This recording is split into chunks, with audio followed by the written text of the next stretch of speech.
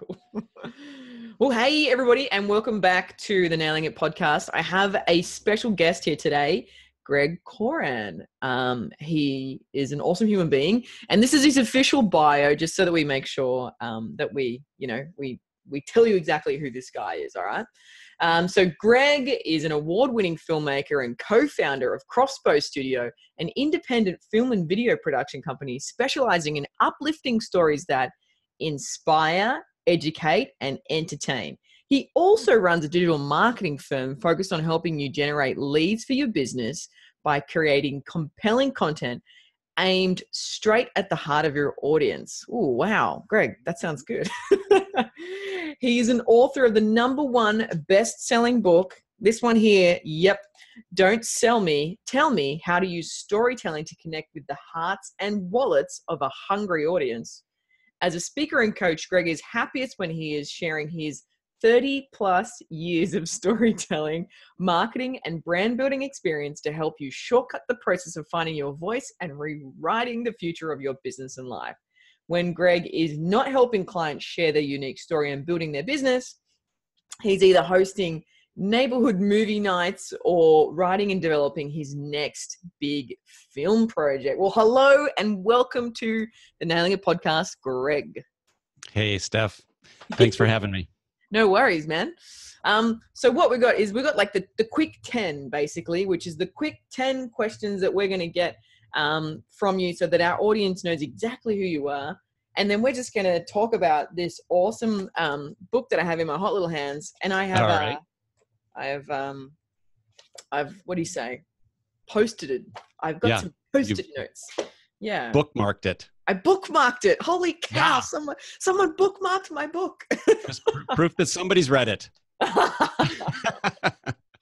right. So in a nutshell, like in your own words, awesome bio. But what do you do, Greg? At its core, what I do, both in our production company and through the digital marketing agency, I help people connect to their audience through storytelling. I use storytelling to help them stand out from their competition and build a brand that grows an audience like their ideal audience, not just a wide audience, and therefore their revenue. And so you teach them to go deep, not wide.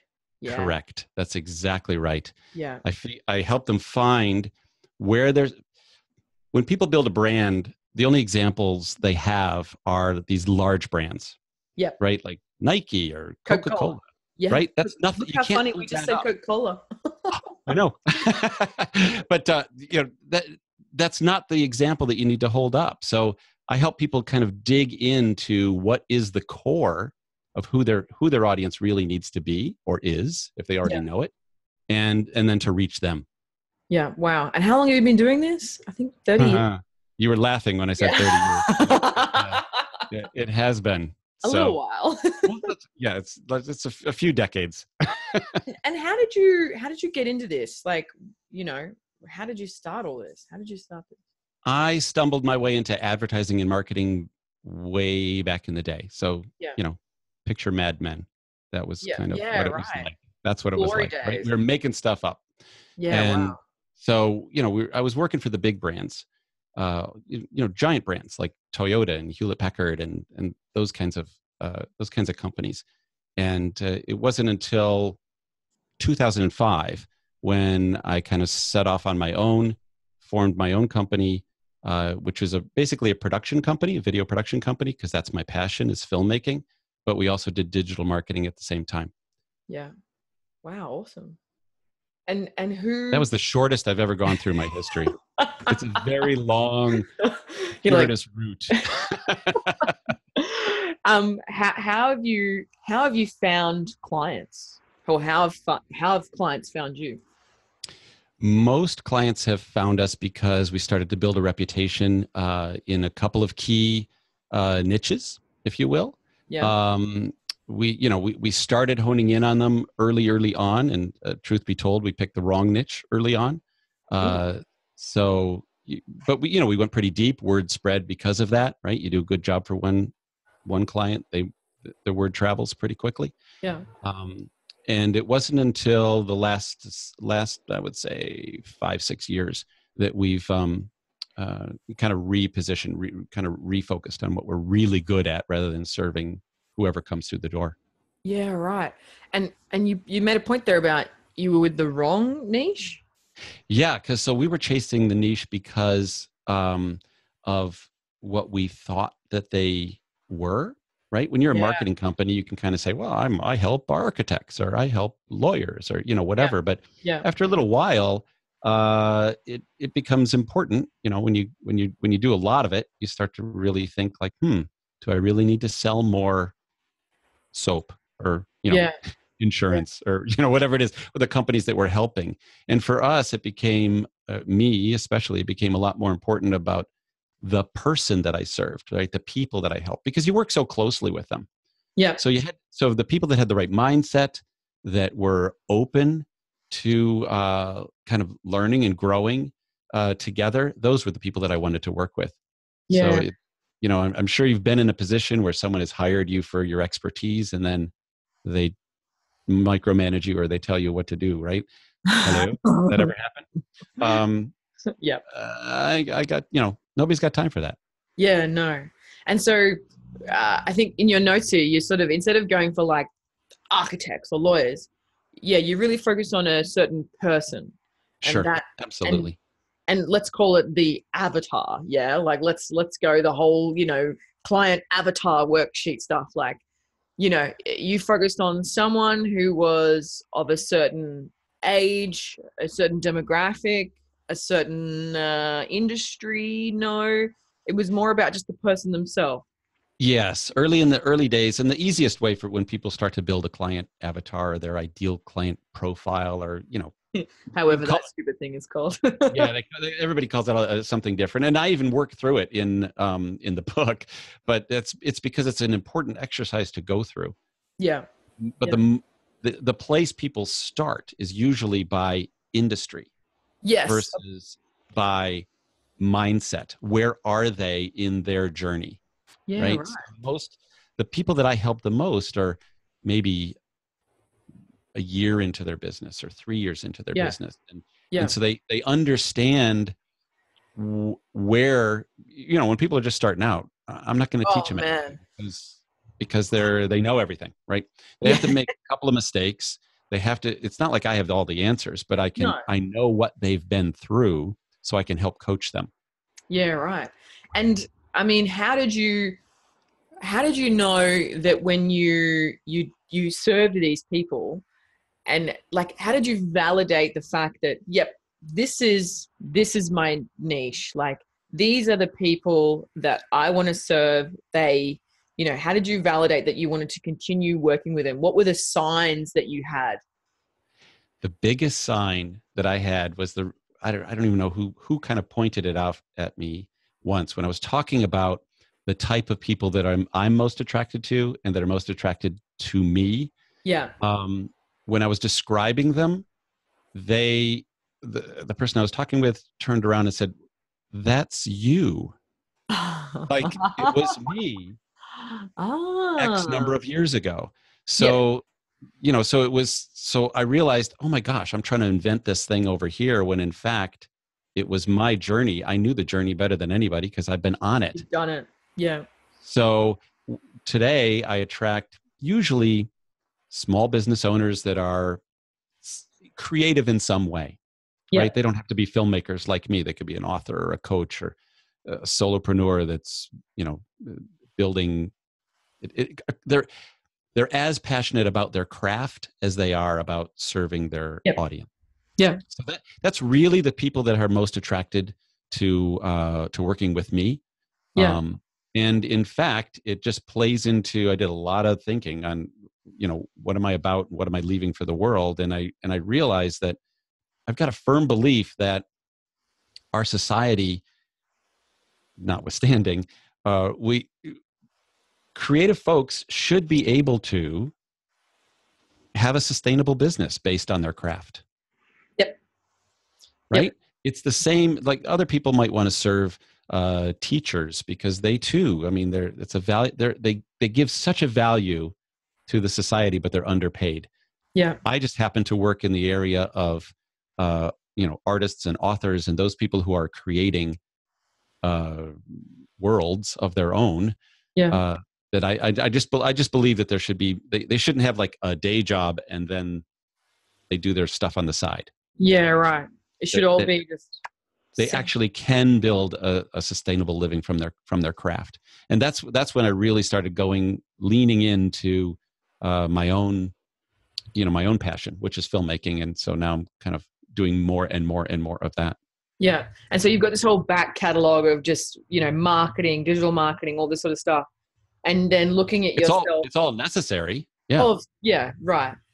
But you've got now, like, you've come from that sort of marketing element. And then you've gone, oh my God, I'm so in love with filmmaking and the entire process. And I want to lean more into that. So then you're sort of, correct me if I'm wrong, but you've sort of stepped away from that agency side and you've gone, right, I'm going to help people do this.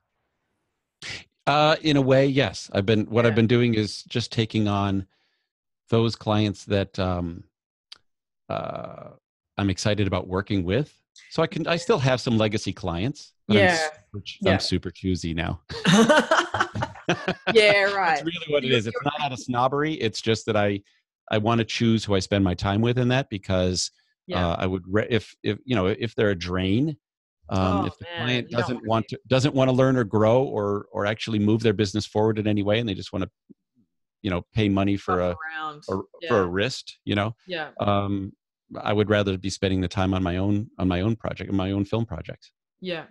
Was there a point where you were kind of like moving down this sort of individual, this is who I want to work with?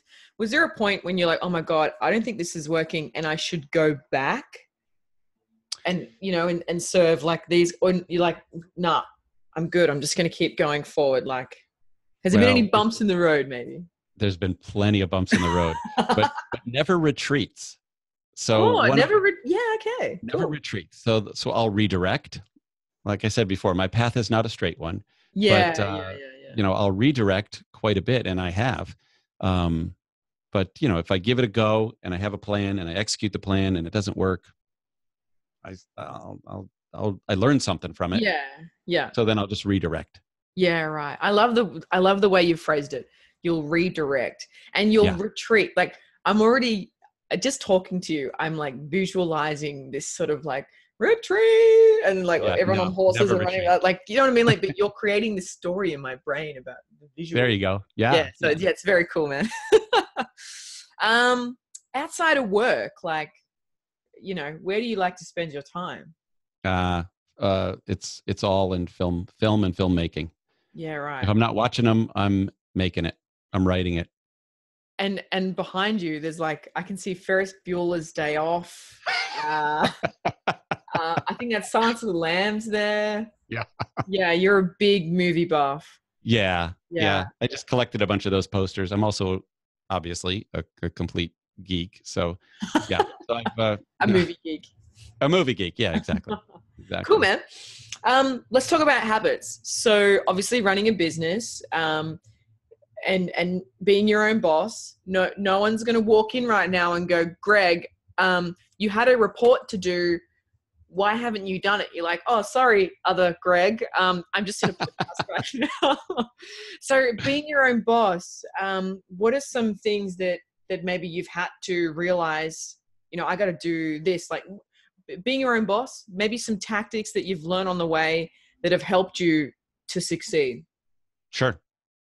The three biggest things that I've kind of learned the hard way and put in place that have helped me move the needle the most. There's a lot of activity. I can be real busy, right? It's easy for it's so easy to be busy, right? So easy to be busy. It's busy not for days, man. Oh, I'm so busy. And get nothing done, right? I can't come to lunch. Super busy. Yeah, I've missed plenty of life because I've made myself so busy. But really the things that have settled down is the first one. I'm a night person. So, okay. Yep, I'm a night owl. So I'm usually working late into the night and not paying attention to the time, and suddenly it's dark, and I realize, wait a minute, I haven't gotten up from my desk in hours. But the thing that has helped me the most is putting in a morning routine. like getting Yeah. up early, like an early morning routine, getting up early and kind of getting my head squared away for the day. Yep. Right. So that's number one. That helped me write that book. That helped me write the book because I didn't have time. I knew I wanted to do it, but I didn't have time to squeeze it into the day. So Yeah. I kept setting the clock 30 minutes early and then 30 minutes earlier than that. And then for another couple of weeks, 30 minutes earlier. Oh, geez. That's Right.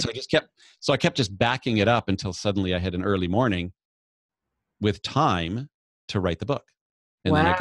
I got the book done. I had a plan. I had this major plan to get the book done in 90 days. Yeah. It was all Wow. mapped out. 90-day plan. It didn't happen. It didn't happen. I'll tell you right now, it totally failed. But it took like 5 months to get the book written. But still, it's written. Like it didn't exist before, and now it's done. So that was number one to helping me keep things moving. The second thing is not to depend on my own willpower first thing in the morning. So to put priority things in order. What are the 3 big things that have to get done? The money tasks is what I call them, right? Prioritize those tasks. And that's already on my desk waiting for me in the morning. So I do it the night before. Yeah. So when I come in the morning, it doesn't matter how groggy I am. I go, oh, what are we doing? Or you just feel your way in the dark. You're like, oh, there's the 3 things I need to do today. There's the 3 things. Yeah. And I do that before the phone starts ringing.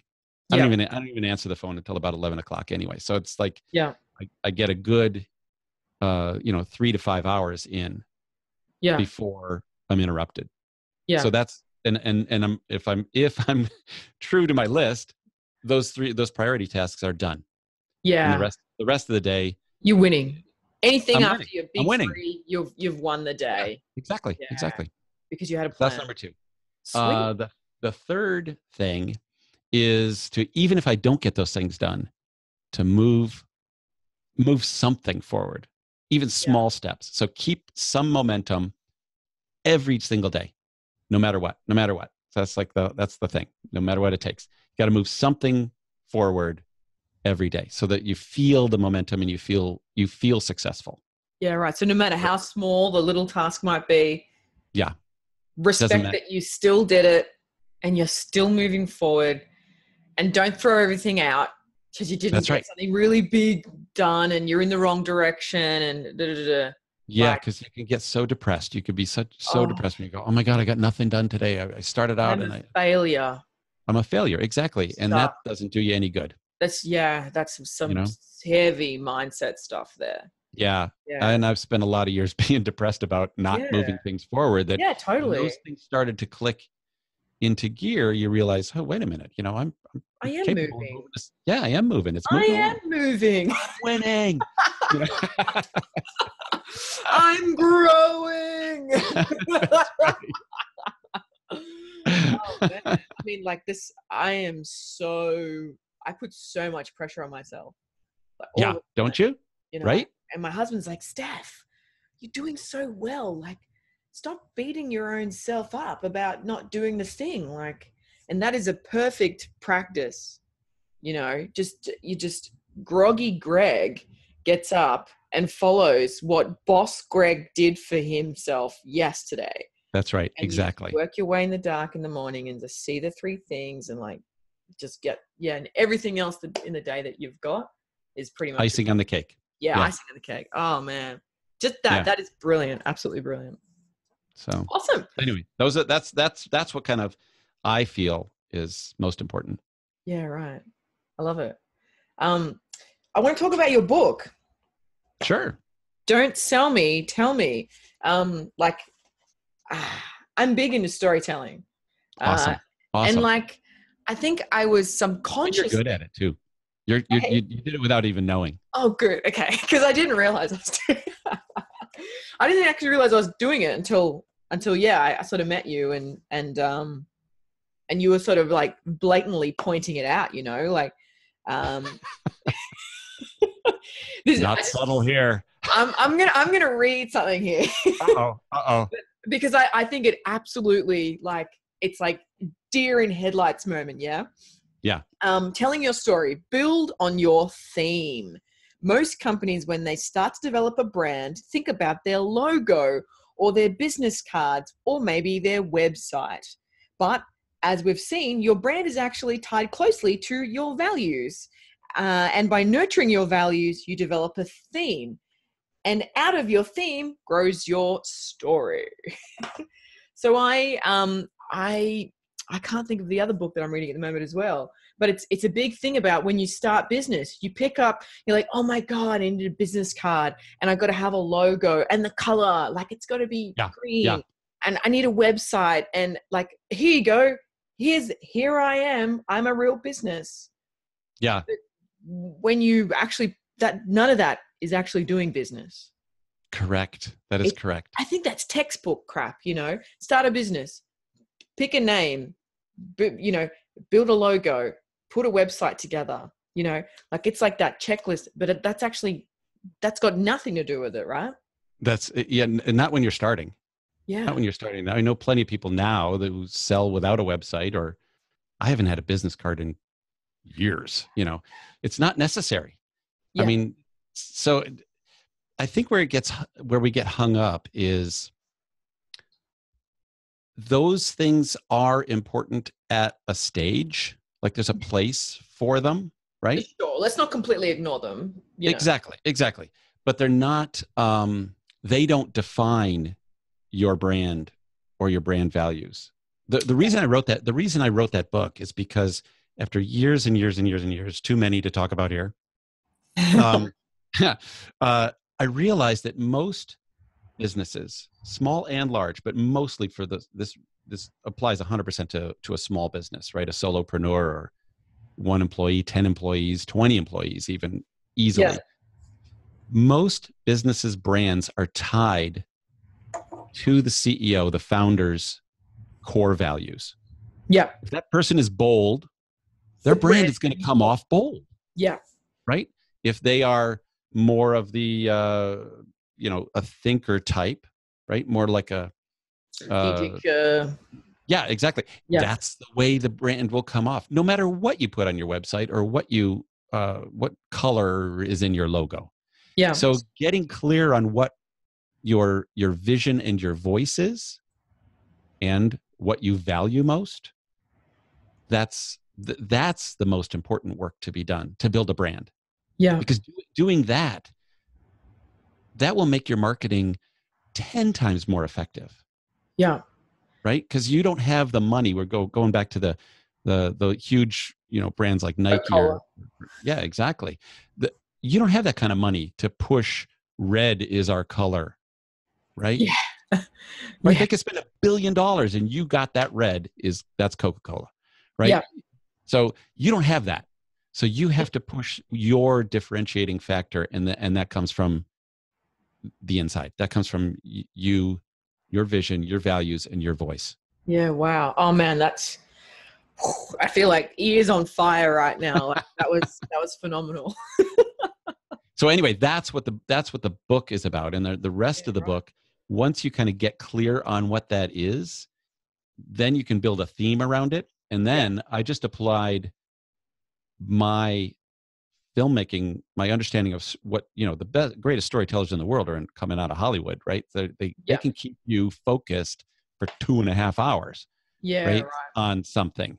If you're having struggles getting the attention of your customer for 30 seconds, there's something to be learned from them. So I applied I kind of broke it down as simple as I possibly could, how to tell a story and where to fit into that story, where you fit and where the customer fits into the storytelling process.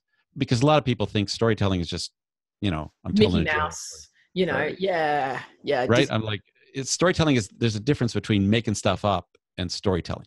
Yeah, right. So you're not making stuff up. You are finding that connection and relating it in the way that your audience is going to best remember it. It's going to connect with them on an emotional level. That's what storytelling does.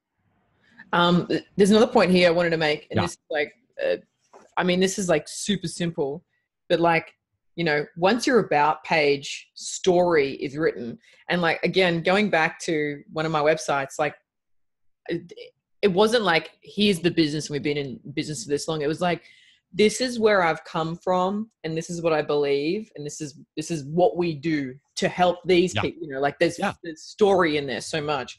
But you've said once your about page story is written, I encourage you to turn that into video. It doesn't have to be long. A short video telling you your story instantly allows more of a connection to be made. Like getting more people to get in front of video. Like I was literally talking to a psychologist friend yesterday, and she sent me a Facebook Live about someone talking about business habits. She's like, "Oh, Steph, I thought you'd love this." And I'm like, "Yeah, that's awesome." And I was like, "Seriously?" Like I said, I bet she doesn't do Facebook Live very often because she seemed a little awkward, but that's okay. She should keep doing it.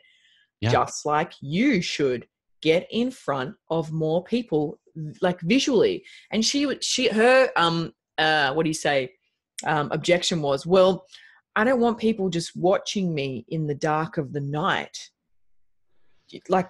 And I was like, oh, that's an interesting thought. Yeah. But I feel like place to go. I want everybody watching me. No, like I want people to be able to. That's your brand. I want people to watch me, or to watch my customers or whatever. I want them to watch them everywhere they go, and I want them to digest the content everywhere they go, because whatever suits them. Yeah, like Yeah. I want them to be engaged. Yeah, and you don't know. That's the thing. You don't know how they are going to want to be engaged. Yep. Right? Yeah. If they're scanning through their feed on Facebook or whatever, and your face pops up and you start talking about something they're interested in, that's awesome. That's way better than writing a nice paragraph on your about page and hoping that they come find you. Right? So it's you, and video has the added benefit of getting them to know you, right? I've had people call and say, I decided to go with you because I liked what you wrote. Okay. Awesome. I read that 400-word paragraph on that page, and I instantly connected with you. Said no one ever. Yeah, well, I mean, that's the thing. Maybe, but it's more likely that they're going to watch you. They're going to watch you, and they're going to feel that connection. I'm sure that you felt this, because you do a lot of video, right? So man. I'm sure that you felt this. Somebody's watched the thing, they contact you, and they act like they know, like they're your best friend. Yep. And they know you, they know what you're about, and all this stuff, and you're like, can I get your name, right? Because you don't even know who they are. Yeah, but they know, they like, and they trust you, right? They were probably watching you in the middle of the dark of the night. Yeah, the dark place in the middle of the night. But video has that effect. You can, it gets them to know. It gets over. That's half the issue with marketing. Yeah, right. That's the goal. Yeah, that's the goal. Yeah. And video does it in 10 seconds. An instant. Yeah, in an instant. So here's so hot question. Yeah. And I'm sure people are dying right now to hear. Like, quickest way to just get in front of video. I mean, how to be more confident, how to get in front of video more often, and where do I share it? Yeah. So the easiest way, your phone. iPhone. Your phone. Apple or Samsung or Google. It doesn't matter. It doesn't matter. The cameras in these phones are so much better than they were. Like they're phenomenal. Yeah. So that's all you need. Get yourself into. I mean, they're terrible in low light. So get yourself into good light. Yep. Wherever that is, outside, shade. And I think that's a good point. It's not always about the camera. It's about the lighting. It's all about the light. It's all about the light. We could talk about this for days. This is another. This is another episode. A totally other episode that I could talk about. But in essence, that's it. Photography is all about light. It's not about the camera. The camera, you can get a better lens here and there, but all you need to connect with your audience is in your pocket. Yep. Right. That phone. You get that phone out. Yeah. Just pull out that phone and record record your about page. Yeah. Start there. Talk about where, why you do what you do. Who do you serve? Why do you matter? Right? Yeah. What do they care? And share it on, you could start by sharing it on Facebook. It's perfectly fine to not get it right. because the reach is so low on Oh, Facebook, yeah. right? Practice there. Share it Yeah. up, and you'll start to get responses. You'll Yeah. start to get responses. So pull your phone out. Do it Yep. more often. Do it more often, because that's Yeah. the only way to get comfortable with It's it, the only right? way to get comfortable. Yeah. Yeah. You certainly don't have to do it. Your first time out, you're not shooting a Hollywood film. Yeah. You're Yeah. Yeah. and people don't expect it. Yep. Just be yourself. Just be yourself. And Exactly. lastly, where do I put my video? Like, where would you suggest? Like, I've pulled my phone out. I've actually hit record. Now what do I do? I would start with Facebook. So start That's with just throw it into Facebook. Just throw Yeah. it up. Yeah. Throw it Okay. up there. A lot of people get weird about, like, oh, I don't know about my personal post I it on know. your business page. Seriously. I know. Nobody's guess what? Everybody's so self-absorbed that they're not They paying don't attention. actually care. They give you. But no, put it on your business page. Yeah. That's how to separate. If you want to separate from your personal life, save that for your pictures of your kids or whatever. And Yeah. on your business page, you could put it up there. Awesome. Where Yeah. to next, Greg? Like, what for the next 90 days? What are you working on? What can people learn about you? I've got a large project that's coming down the pike, fast and furious. I've been shooting films for years, but they've all been short films or documentary shorts. They're less than 30 minutes. We're embarking on doing a full-length feature film this year. Awesome. So, yeah, we're in pre-production now, and we'll be shooting later this year. Awesome. Okay, Yeah. sweet. If people want to follow you, stalk your videos in the middle of the night, where can they go? They can find about me at gregkoorhan.com. Sweet. They can find about my films. It's probably more interesting than me. At crossbowstudiofilms.com. Sweet. All right, and I will of course put all those links down below and in the article and in the show notes and all that sort of stuff. But man, Greg, it's been awesome having you here. It's been awesome to be here. Yeah, no, I really love spending some time with you here and just learning more about what's going on. And man, oh man, you have given the audience some serious little checklists and bonuses there. So, well, I got a little bonus for you then, if you like, because okay, go do it. Yeah. So if you go to gregkoorhan.com, you're going to put this link in the chat someplace. Yeah, right? I'll totally put this in the chat. gregkoorhan.com/Steph. Woo. STEPH. gregkoorhan.com/Steph. Yep, exactly. And we'll have I've made arrangements for you to get anybody who likes it to get the book for free. I bought the printing, and if you just pay for the shipping to get it out to you. Greg bought the printing, you pay for the shipping. Yeah. That's sweet. It's a great read, like seriously. It's an easy read. Story is just I think, if people stop worrying about how to make my logo bigger, like, I mean, that's like a classic, oh my God, web designer story, how to make my logo. Can you please make my logo bigger? No one can see it. It's like, nobody cares how big your logo is. It's about your story and how emotive it is and how it's, sharing values and making an impact. Yep. That's exactly right. Start with story first. Right. What? Start with story first. Yeah, exactly. build your theme around that. Legend. Exactly. Well, thank you so much, Greg. We'll officially wrap. And big thank you from everyone listening. Steph, it's been my pleasure.